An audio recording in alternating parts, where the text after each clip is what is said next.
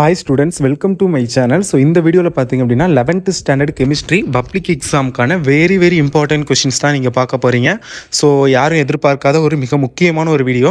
So நான் இதுக்கு முன்னாடி வந்து ஒரு வீடியோல சொல்லியிருப்பேன். அதாவது எப்படி படிக்கிறது ஸ்டடி பிளான் வீடியோ நான் அப்லோட் பண்ணேன். So அந்த வீடியோல சொன்னேன். நீங்க வந்து previous year question papers மட்டும் படிச்சீங்கனாவே 60 to 70% மார்க் வந்து ஸ்கோர் பண்ணலாம். அதாவது 100க்கு வந்து 60 ல இருந்து 70 மார்க் வரைக்கும் ஸ்கோர் பண்ணலாம். அப்படினா என்ன அர்த்தம்? 70க்கு நீங்க 30 ல இருந்து 40 50 மார்க் வரைக்குமே ஸ்கோர் பண்ணலாம் அப்படிங்கிற மாதிரி நான் சொல்லியிருந்தேன். ஸோ அதுக்காக தான் இந்த வீடியோ. ஸோ இது வரைக்கும் ஒவ்வொரு யூனிட்லையும் எந்தெந்த கொஸ்டின்லாம் வந்து இது வரைக்கும் நடந்த எல்லா பப்ளிக் எக்ஸாம்லையும் கேட்டிருக்காங்க அப்படிங்கிறத தான் நான் பார்க்க போகிறோம். ஸோ அதுதான் இந்த வீடியோவில் சொல்ல போகிறேன். ஸோ வீடியோ ஃபுல்லாக பாருங்கள். டெஃபினெட்லி இந்த வீடியோ ரொம்ப யூஸ்ஃபுல்லாக இருக்கும். கண்டிப்பாக இதில் வந்து உங்களுக்கு தெரிஞ்சுக்கலாம் எந்தெந்த கொஸ்டின்லாம் அதிக தடவை பப்ளிக் எக்ஸாமில் கேட்டிருக்காங்க அப்படிங்கிறதையும் நீங்கள் தெரிஞ்சுக்கலாம். ஸோ அதனால் வீடியோ ஃபுல்லாக பாருங்கள் 11th ஸ்டூடெண்ட். அண்ட் வீடியோக்கு லைக் பண்ணிவிட்டு சேனலை சப்ஸ்கிரைப் பண்ணி வச்சுக்கோங்க. மொத்தம் 15 யூனிட்டு. அதில் ஃபஸ்ட்டு 8 யூனிட்டுக்கான இம்பார்ட்டன்ட் கொஸ்டின்ஸு, அதாவது இது வரைக்கும் எக்ஸாமில் கேட்ட கொஸ்டின்ஸை நான் இந்த வீடியோவில் சொல்ல போகிறேன். நெக்ஸ்ட்டு 7 யூனிட்டுக்கானது ஒரு 5 டேஸ்க்கு அப்புறம் நான் அந்த வீடியோ வந்து அப்லோட் பண்ணுறேன். ஸோ அதுக்குள்ளே முடிஞ்ச அளவுக்கு இந்த 8 யூனிட் வந்து படிக்க ட்ரை பண்ணுங்கள். அட்லீஸ்ட் ஒரு 5 யூனிட் அது படிக்க ட்ரை பண்ணுங்கள். ஓகேங்களா? இப்போ வாங்க வீடியோக்குள்ளே போகலாம். ஃபஸ்ட்டு பார்த்தீங்க அப்படின்னா யூனிட் 1ல் பாருங்கள், calculate the equivalent mass of H2SO4. இது வந்து மார்ச் 2019. அப்படின்னா என்னென்னா 2018 to 19 அந்த வருஷம் தான் first time book மாறுனுச்சு. 2018 book மாறுனுச்சு. 19 March 2000. இப்போ எப்படி நீங்கள் 2023 படித்து 24 எக்ஸாம் எழுத போகிறீங்க பப்ளிக் எக்ஸாம். ஸோ அதே மாதிரி தான் 18 புக்கு மாறுனுச்சு, 19 அவங்க பப்ளிக் எக்ஸாம் எழுதுனாங்க. ஸோ அந்த ஃபஸ்ட்டு வருஷமே கேட்ட ஒரு மிக முக்கியமான இம்பார்ட்டன்ட் கொஸ்டின் மார்ச் 2019. ஸோ அடுத்தது பாருங்கள், calculate oxidation number of oxygen in H2O2. இதுவும் மார்ச் 2019. ஸோ இதுவும் ஃபஸ்ட் வருஷம் பப்ளிக் எக்ஸாமில் கேட்ட கொஸ்டின். ஸோ அடுத்தது பாருங்கள், எ compound having the empirical formula C6H6O has the vapour density 47. Find it's molecular formula. March 2019. இதுவும் ஃபஸ்ட் இயர் பப்ளிக் எக்ஸாமில் கேட்டுருக்காங்க பாருங்கள். ஸோ கிட்டத்தட்ட 1 2 3 கொஸ்டின் வரைக்கும் உங்களுக்கு ஃபஸ்ட்டு இந்த ஒரு யூனிட்ல வந்து 3 கொஸ்டின் கேட்டிருக்காங்க பப்ளிக் எக்ஸாமில். ஸோ அதை பார்த்துக்கோங்க. ஸோ நெக்ஸ்ட்டு பாருங்கள், what to you understand by the term மோல்னா என்ன? ஸோ அது ஜூன் 2019 அண்டு ஜூன் 2023. அதாவது நீங்கள் நினைக்கலாம் பப்ளிக் எக்ஸாம் மார்ச்சில் வரும் இல்லை ஏப்ரலில் வரும், கோவிட் டயத்தில் மட்டும் மேல வந்துச்சு, சம்மந்தமே இல்லாமல் என்ன ஜூனில் இருக்குது அப்படின்னு நீங்கள் நினைக்கலாம். ஸோ என்ன அப்படின்னா, இப்போ வந்து நீங்கள் உங்களுக்கு தெரிஞ்ச வரைக்கும் பப்ளிக் எக்ஸாம்ங்கிறது இப்போ மார்ச்சில் வருது, அவ்வளோதான். பட் அதுக்கப்புறமும் 2 பப்ளிக் எக்ஸாம் நடக்கும். எப்படின்னு சொல்கிறேன் கேளுங்க. ஸோ இப்போ நீங்கள் மார்ச்சில் வந்து ஒரு பப்ளிக் எக்ஸாம் எழுதுவீங்க. இந்த மாதம் மார்ச் மந்த்தில் எழுதுறீங்க. ஓகேங்களா? எழுதுனதுக்கப்புறம் உங்கள் ரிசல்ட் வந்து ஏப்ரல் ஆர் மே மந்த்து அந்த மாதிரி மந்த்தில் வந்து உங்களுக்கு பப்ளிக் எக்ஸாம் ரிசல்ட் அனௌன்ஸ் பண்ணுவாங்க.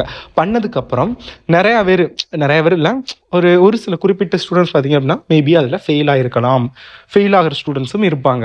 ஸோ அப்போ அப்படி ஃபெயில் ஆகிற ஸ்டூடெண்ட்ஸுக்கு அரியர் எக்ஸாம் அப்படின்னு ஒரு ரீ எக்ஸாம் வைப்பாங்க. அதுவும் பப்ளிக் எக்ஸாம் தான். நீங்கள் எப்படி பப்ளிக் எக்ஸாம் எழுதுவீங்களோ ஸோ அதே மாதிரி சென்டர் போட்டு அதே மாதிரி கொஸ்டின் எடுத்து ரீ எக்ஸாம் வைப்பாங்க. ஸோ அந்த எக்ஸாம் எப்போ வைப்பாங்கன்னு கேட்டிங்கன்னா ஜூன் மந்த்தில் வைப்பாங்க. ஜூன் மந்த்தில் வச்சதுக்கப்புறம் அதுக்கான ரிசல்ட் பப்ளிஷ் பண்ணுவாங்க ஜூலை ஆர் ஆகஸ்ட் அந்த மாதிரி டயத்தில். ஓகேங்களா? ரிசல்ட் பப்ளிஷ் பண்ணதுக்கப்புறம் அதில் நிறைய பேர் பாஸ் பண்ணிடுவாங்க. பட் அதுலேயும் ஒரு சில ஸ்டூடெண்ட் ஃபெயில் ஆக சான்சஸ் இருக்குது, ஃபெயிலும் ஆயிடுவாங்க. ஒரு சில ஸ்டூடெண்ட் ஃபெயில் ஆகிருக்காங்க. ஸோ அப்படிப்பட்ட ஸ்டூடெண்ட்ஸுக்கு ஜூனில் வச்சு ஜூலை ஆர் ஆகஸ்ட்டில் ரிசல்ட் வருது. ஆகஸ்ட்டுக்கு அப்புறம் செப்டம்பரில் அவங்களுக்கு செகண்ட் அரியர் எக்ஸாம் வரும். ஸோ அந்த தான் செப்டம்பரில் நடக்கிற பப்ளிக் எக்ஸாம். ஓகேங்களா? ஸோ அதுக்கப்புறம் எந்த எக்ஸாம் வராது. அதுக்கப்புறம் as well as next year March R ஏப்ரலில் வர மெயின் பப்ளிக் எக்ஸாம். ஸோ இதுதான் மொத்தம் பெர் இயருக்கு 3 பப்ளிக் எக்ஸாம் நடக்கும். ஒன்று மெயின், ஸோ அதுக்கப்புறம் ஃபர்ஸ்ட் அரியர் எக்ஸாம், அதுக்கப்புறம் second arrear exam. Okay? So அந்த மாதிரி தான் ஜூன் 2019 அரியர் எக்ஸாம்லையும் ஜூன் 2023 அரியர் எக்ஸாம்லையும் கேட்டிருக்காங்க. அப்போ ஒரு இம்பார்ட்டன்ட் கொஸ்டின் தான் இதுவும். ஸோ அடுத்தது பாருங்கள், what are the auto redox reactions given example. So அதுவும் ஜூன் 2019 கேட்டிருக்காங்க. அடுத்து September 2020 define basicity, find the basicity of ஆர்த்தோஃபாஸ்பரிக் acid அது கேட்டிருக்காங்க. தென் செப்டம்பர் 2020லையும் செப்டம்பர் 2022லையும் கேட்டிருக்காங்க. அதாவது கோவிட் வந்த டயத்தில் மேலே பப்ளிக் எக்ஸாம் வச்சாங்க. ஸோ அதுக்கப்புறம் செப்டம்பரில் தான் அவங்களுக்கு வந்து அரியர் எக்ஸாம் வச்சாங்க. ஸோ அந்த அரியர் எக்ஸாம்லையும் செப்டம்பர் 2020 அரியர் எக்ஸாம்லையும் இது வந்து கேட்டிருக்காங்க. 2020 மார்ச்சில் ஃபெயில் ஆன ஸ்டூடெண்ட்ஸுக்கு இது வந்து இன்னொன்று சொல்லணும். 2020 பார்த்தீங்க அப்படின்னா கோவிட் அந்த டைம். ஸோ 2020 19 to 20 அதில் வந்து கோவிட் டைம். ஸோ அதனால் அதில் வந்து ஐ திங்க் பப்ளிக் எக்ஸாம் நடக்கலை. ஸோ அதனால் உங்களுக்கு மார்ச் 2020 மேக்ஸிமம் இருக்காது. ஓகே? அடுத்தது செப்டம்பர் 2021 பாருங்கள் எம்பிரிக்கல் ஃபார்முலா கேட்டிருக்காங்க. அடுத்து distinguish between oxidation reduction September 2021 கேட்டிருக்காங்க. கிராம் ஈக்குவலன்ட் மாஸ் மே 2022 மே மான்ஸுங்கிறது அந்த கோவிட்லாம் முடிஞ்சு எப்போ மார்ச்சில் நடக்க வேண்டிய பப்ளிக் எக்ஸாம் மார்ச் ஏப்ரல் ரொம்ப லேட்டாக ஸ்கூல் திறந்தனால மார்ச் ஏப்ரலுக்கு அடுத்து மே மந்த் வச்சாங்க. ஸோ அதுதான் மே 2022ங்கிறது ஒரு மெயின் பப்ளிக் எக்ஸாம் தான். ஸோ மே மந்த்துக்கிறதுனால நீங்கள் அரியர் எக்ஸாம் நினச்சிடக்கூடாது. அப்படி இருந்தாலுமே அது வந்து இம்பார்ட்டன்ட் தான், பட் அது மெயின் எக்ஸாம். ஓகே, அடுத்து செப்டம்பர் 2022 லிமிடேஷன் ரீஜன்ஸ் கேட்டிருக்காங்க. 2022 ஏப்ரலில் பார்த்தீங்க அப்படின்னா ஆக்சுவலி இது 2023 கேட்ட கொஸ்டின்ஸ் மட்டும் இருக்காது. ஸோ அதுக்கு நான் மாடல் கொஸ்டின் பேப்பர் யூடியூப்பில் அப்லோட் பண்ணிவிட்டேன், அதை பார்த்துக்கோங்க. 2022 கேட்ட கொஸ்டின் ஏன் இருக்காது, சாரி 2023 கேட்டது ஏன் இருக்காதுன்னு கேட்டிங்கன்னா இது அதுக்கு முன்னாடி எக்ஸாமுக்கு முன்னாடி ரெடி பண்ணது, லாஸ்ட் இயர் ஸ்டூடெண்ட்ஸுக்காக ரெடி பண்ணது. ஸோ அதான் நீங்கள் பார்த்துக்கிட்டு இருக்கீங்க. ஸோ 2023 நடந்த எல்லா கொஸ்டின்ஸுமே நான் வாட்ஸ்அப் குரூப்பில் ஷேர் பண்ணிடுவேன். டிஸ்கிரிப்ஷனில் வாட்ஸ்அப் குரூப் லிங்க் இருக்குது, மறக்காமல் ஜாயின் பண்ணிக்கோங்க. அண்ட் பாருங்கள் ஏப்ரல் 2022 காம்பவுண்ட் அண்ட் அனாலிசிஸ் அது வந்து கேட்டிருக்காங்க, அதெல்லாம் பார்த்துக்கோங்க. ஸோ அடுத்தது ஏப்ரல் 22 மேலே தான் பப்ளிக் எக்ஸாம் சொல்கிறீங்க, அப்புறம் எப்படி April 2022 I think that's should be ரிவிஷனாக இருக்கும். அப்படி இல்லை அப்படின்னா ப்ரைவேட் ஸ்டூடெண்ட்ஸுக்கு நடந்த பப்ளிக் எக்ஸாமாக இருக்கும். ஓகேங்களா. ஸோ அடுத்தது பாருங்கள் மார்ச் 2019 கேட்டிருக்காங்க. பாலிஸ் எக்ஸ்க்ளூஷன் பிரின்சிபல் இதெல்லாம் வெரி இம்பார்ட்டன்ட். அதுக்கடுத்து மார்ச் 20 டி ப்ராக்லி ஈக்குவேஷன் அது கேட்டிருக்காங்க. June 2029 orbital angular momentum. June 2029 ஆர்பிட்டால்னா என்ன அந்தது. அடுத்து ஜூன் 2019 சொல்லணும் 2019 கால்குலேட் த அன்சர்டனிட்டி அந்தது. September 2020 degenerate orbitals. செப்டம்பர் பாருங்கள், இந்த கொஷின் பாருங்கள், செப்டம்பர் 2020 செப்டம்பர் 2022 ஏப்ரல் 2022 வரிசையாக கேட்டிருக்காங்க. So ஹெய்ன்ஸ்பர்க் principal very very important. அடுத்து September 2020 calculate the total number of angular notes. அடுத்து September 2021 of principal very very important. September 2021 அதுக்கடுத்து again exchange energy. September 2021 principal quantum number. May 2022 main public exam calculate the maximum number of electrons. அடுத்து மே 2022 n = 4 அந்தது. How many orbital R possible for n = 4. May 2022 again பார்த்தீங்க அப்படின்னா electronic கான்ஃபிகேஷன் and orbital diagram for nitrogen. September 2022 magnetic quantum number. September 2022 அந்த இது electric கான்ஃபிகேஷன் on Mn2+, Cr3+. அடுத்து June 2023 principal quantum number. June 2023 define orbital. June 2023 பார்த்தீங்க அப்படின்னா short note on magnetic quantum number, அசிம்தல் quantum number. Unit 3 March 2029 valency, March 2029 diagonal relationship. So year நீங்கள் வந்து பார்த்துக்க, நான் டேரெக்டாக கொஷின் மட்டும் சொல்கிறேன். எக்ஸலன்ட் அந்த இது வந்து பார்த்திங்க ட்ரையாட் வந்து ரொம்ப ரொம்ப இம்பார்ட்டன்ட். அடுத்தது பார்த்திங்க அப்படின்னா அயோனைசேஷன் potential of nitrogen is greater than the oxygen அது பார்த்துக்குங்க. Give the general electronic configuration of லந்தனைட்ஸ் and actinides very important. அடுத்தது பாலிங் மெத்தட், அயோனிக் ரேடியஸ் யூசிங் பாலிங் மெத்தட் வெரி வெரி இம்பார்ட்டன்ட். வை த எலக்ட்ரிக் ஆஃபில் B and N is almost 0 அது very very important.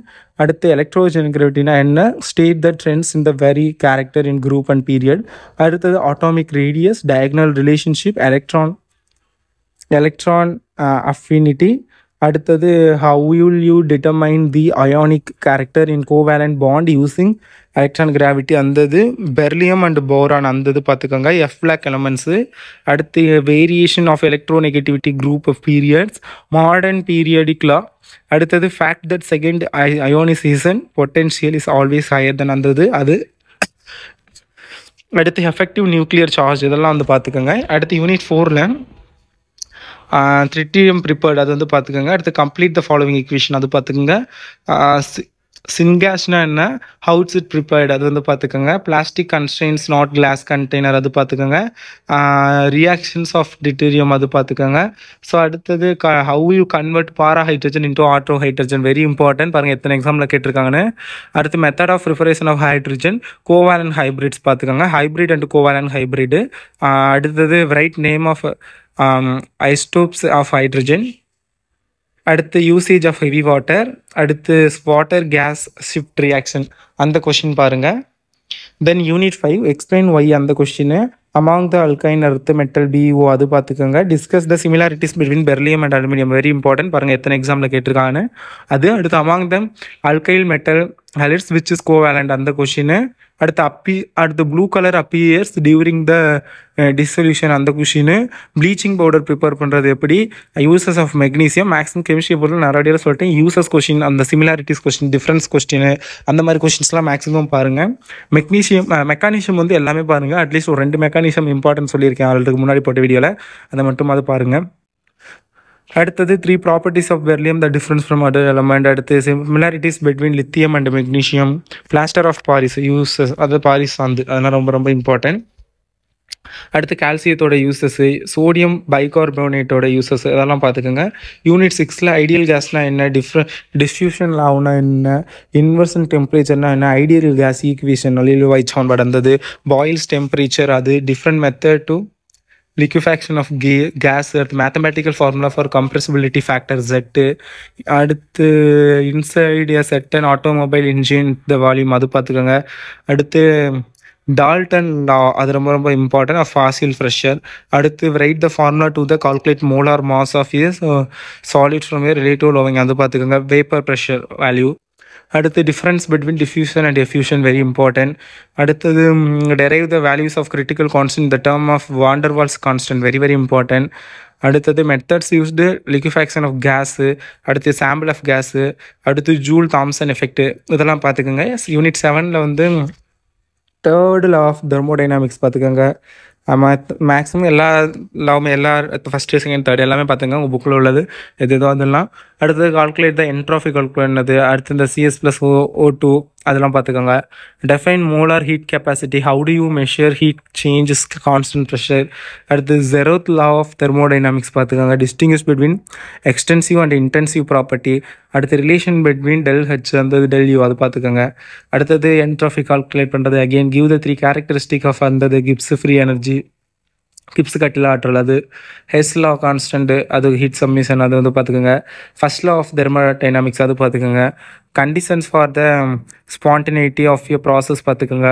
Sign convention of heat பார்த்துக்கோங்க. Characteristic of internal energy path function, அதெல்லாம் பார்த்துக்கோங்க. அடுத்தது if automobile engine Burns, அந்த இது calculation, அது பார்த்துக்கோங்க. என்ட்ரோஃபி அப்படின்னா என்ன, கியூட்ஸ் யூனிட், அது பார்த்துக்கோங்க. என்ட்ரோஃபி டேமேஜ், அது ஒரு சம்மு. அடுத்து பாத் ஃபங்க்ஷன்னா என்ன, அது பார்த்துக்கோங்க. 2 எக்ஸாம்பிளோட various statement of second law of thermodynamics, அதான் first second third dynamics. 3 law of first law, second law, third law of thermodynamics is the most important. அடுத்து intensive properties of 2 with example, அது. அடுத்தது யூனிட் 8 வந்து லீச்சார்ட் principal, அது வந்து பார்த்துக்கோங்க. Balanced chemical equation, அந்த இது செகண்ட் கொஷின். அது what is the effort of ordered inert case, அது what is the relation between KP and KC, very important. Homogeneous and heterogeneous ஈக்குலிபிரியா, அது பார்த்துக்கோங்க. ரியாக்ஷன் கோஷன் பார்த்துக்கோங்க. Balanced chemical equation, equilibrium concentrations of NH3, அது particular temperature KC = 4 × 10⁻². Derive KP and KC, அது பார்த்துக்கோங்க. Law of mass action. அடுத்து KP KC for reaction, அது இதெல்லாம் தான் the most important questions. So இதெல்லாம் வந்து நல்லா படிங்க. அண்ட் அடுத்த யூனிட்டு, மற்ற யூனிட்டுக்கெலாம் நான் அடுத்த வீடியோவில் வந்து சொல்கிறேன்.